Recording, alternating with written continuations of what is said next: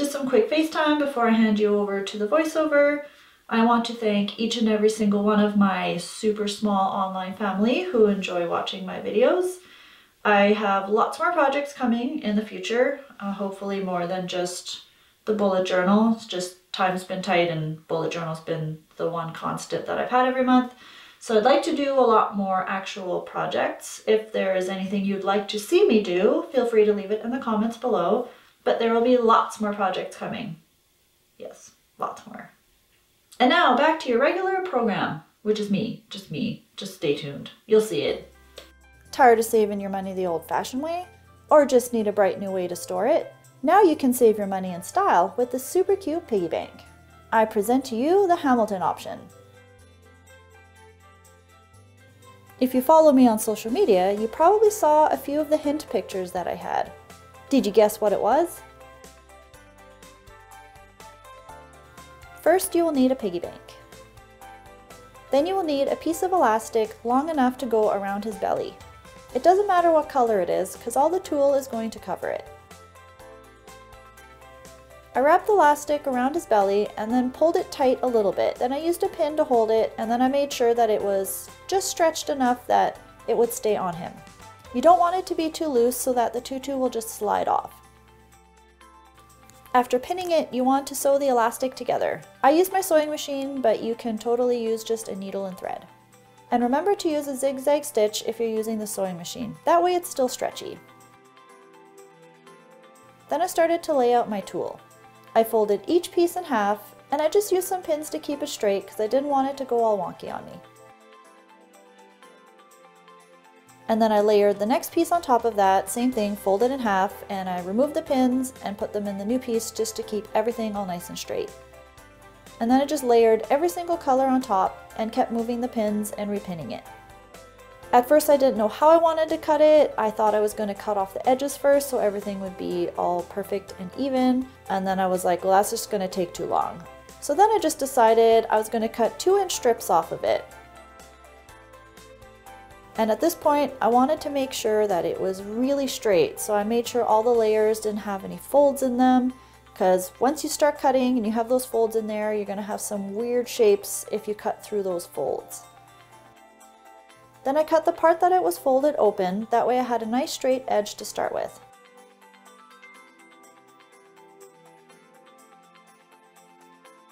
Then I just laid my ruler on top and I used my rotary cutting tool to get the 2-inch strips. This actually made it really easy. I probably would have really hated this part if I had to use the scissors. But you can use scissors if you don't have a rotary tool. You may need to use some more pins just to keep everything in place.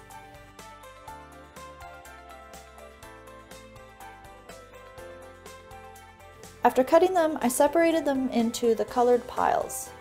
Now the problem with tulle is it's very staticky and super clingy to itself.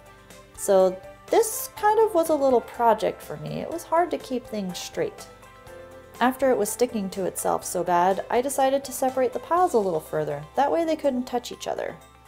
There's me getting frustrated with it. Just stay in that pile. That's all I wanted. Just stay put. Stop flying around.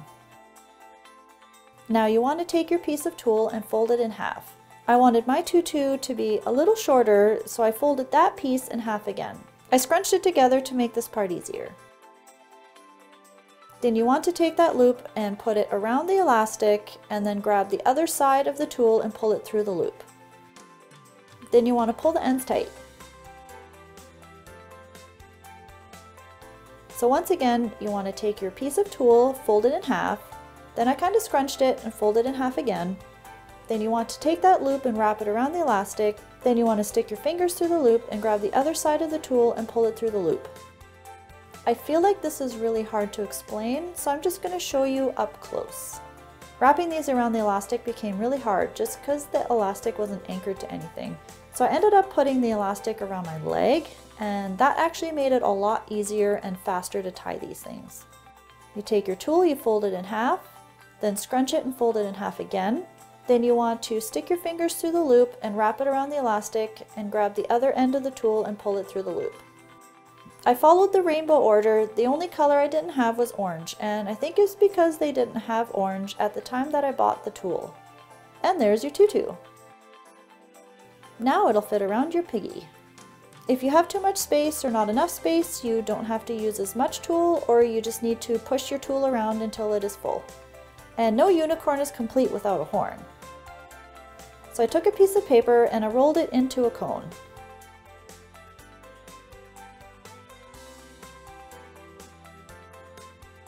I held it up to the piggy and then I cut it a little shorter.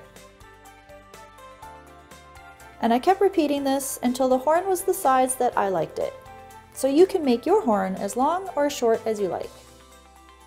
After I was happy with the size of the horn, I took the cone and I flattened it. Then I took a pencil and marked one of the flat sides. Since I'm going to need to make a pattern out of this for fabric, I'm going to need to trace this onto a flatter piece of paper. So I marked my edges and the bottom curve, and also had to extend my lines up because the cone didn't really come to a point. And of course you will need to add some seam allowance for sewing. I also traced the bottom of the cone for the little circle shape. At first I thought I could make this just a giant stuffed horn that I would glue to his head, which later on doesn't go this way. But we're gonna go with this for now because this is the mistake that I make. And because I had to extend the lines up to make the lines meet, I also had to shorten the horn so it would still be the same size that I wanted it. Then I took my gold material and pinned my pieces to it.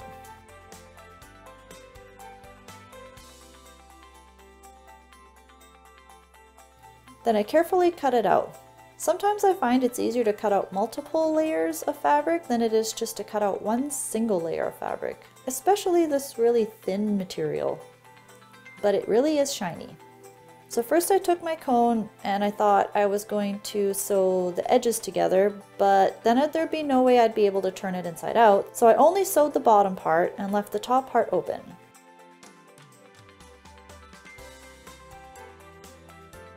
Then you want to take it with the shiny sides together and pin the bottom to the top. Once again, this whole step, just disregard it because I didn't end up using this, but we're going to go with it for now. Kind of looks like a weird hat.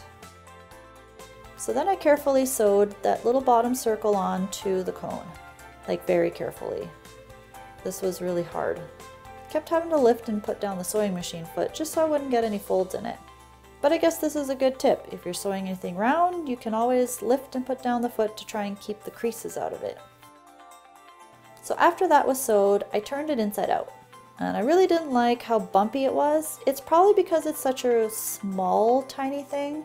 I'm just gonna toss that to the side, start over.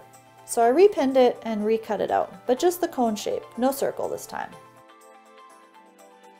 So for the horn, you're gonna need a button, hot glue, and a bit of cotton.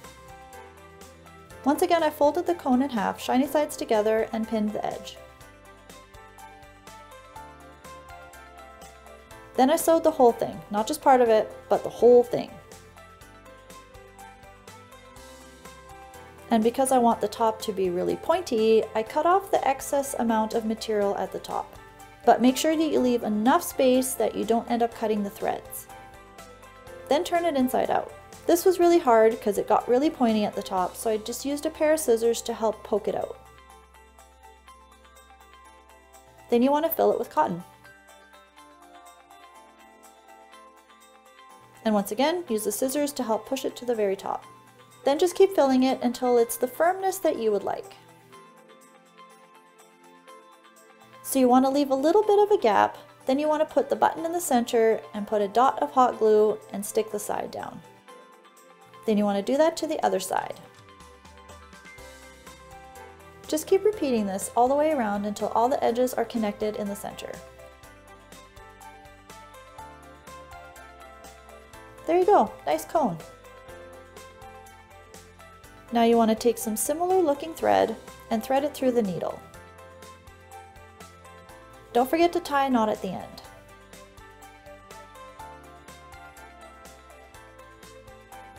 Then I inserted it at the very top so the knot would be hidden inside the gap.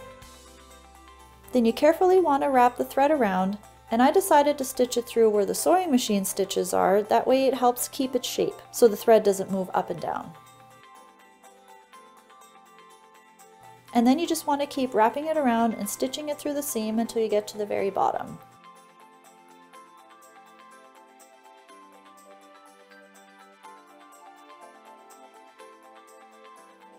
Once you get to the bottom, tie a few knots and then cut it off.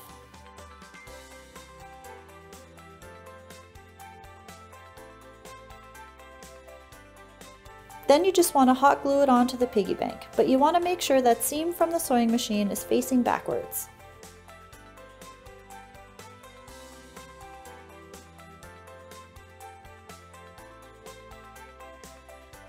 And then you just got to dress them up and put on the tutu. But my tutu kept sliding off, and I didn't want the tutu to go over top of the money slot, I wanted it to go behind it. So to keep the tutu from sliding, I attached these two little pieces of Velcro.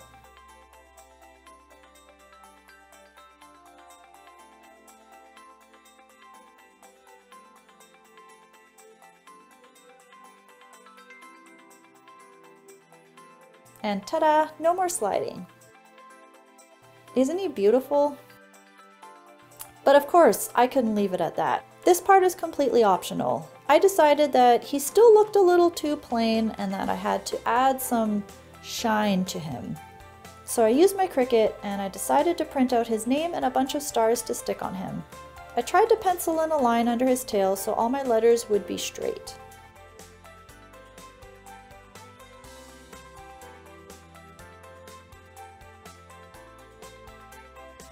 And then I just stuck the stars all over, wherever I thought they looked good. Definitely adds a little bit of sparkle. I'm really glad I did this part. I've actually had this project written on my project to-do list for quite some time now, so I'm really glad that I finally got to make him.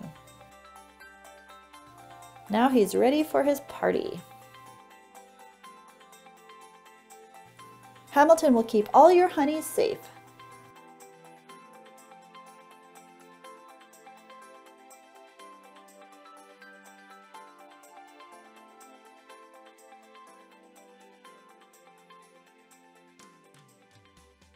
Alright guys, that's it for this one. I hope you enjoyed it. If you liked it, please give it a thumbs up. I would really appreciate that. Maybe you get to make your own. If you do, please tag me on Instagram at Amazing-Andrea1. That's with underscores. I would really love to see your recreations, especially of this one because it's super cool. And if you want to see any more of my videos, hit that subscribe button so you don't miss anything crafty that I make in the future.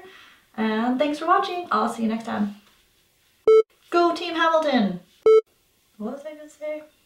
My brain, not working.